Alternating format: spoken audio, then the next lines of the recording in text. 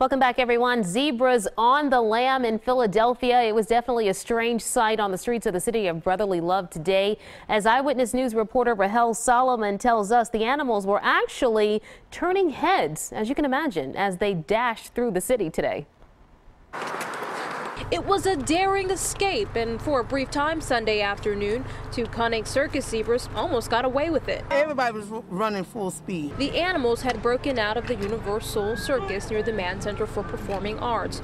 This one was found some 2.5 miles away on Writers Ferry Road. It was by Lauren Taylor. It came around and shot right past. I'm like, it went shot across. I'm like, is that a zebra? And a spokesman for the circus says that those animals were not hurt during their escape.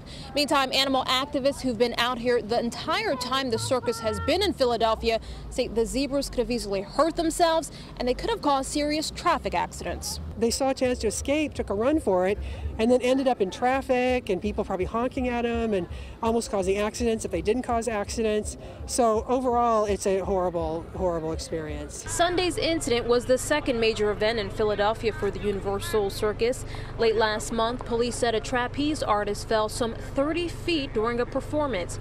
He is now said to be out of the hospital and recovering. In a statement, the circus said it is investigating Sunday's escape. I saw a zebra and I'm like, all right, something weird happened. Sunday was the final night for the circus in Philadelphia. The show and the zebras will move on now to their next location. But stories of their grand, though short-lived escape remain behind. Now, you know I got to ask because of your sweater. Are you a fan of zebras? Yes, I could say I'm a fan of zebras now, right? And as you can see behind me, the show did go on tonight. Unclear if those zebras were put back in after their return. Reporting in Fairmount Park, Rahel Solomon, Eyewitness News on the CW Philly.